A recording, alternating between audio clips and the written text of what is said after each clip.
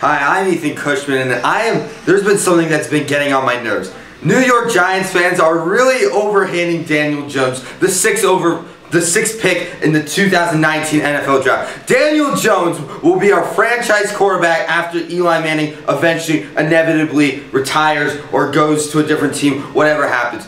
Eli Manning will be a great mentor to Daniel Jones. People just say that they drafted Daniel Jones because he's similar to Eli Manning, but Daniel Jones is way different than Eli Manning. Eli Manning does have a bit more arm strength, but Daniel Jones has the potential to be more accurate and is a way more mobile quarterback. And you need a mobile quarterback in today's NFL. That's why I think Dwayne Haskins is going to be a huge bust. You can't just have a quarterback that's just completely immobile. Look at all the quarterbacks that have succeeded recently. You look at guys like Patrick Mahomes, who he has good mobility, Deshaun Watson in the recent drafts, and Baker Mayfield, who's also a decently mobile quarterback. I'm Ethan Cushman, and that's my rant.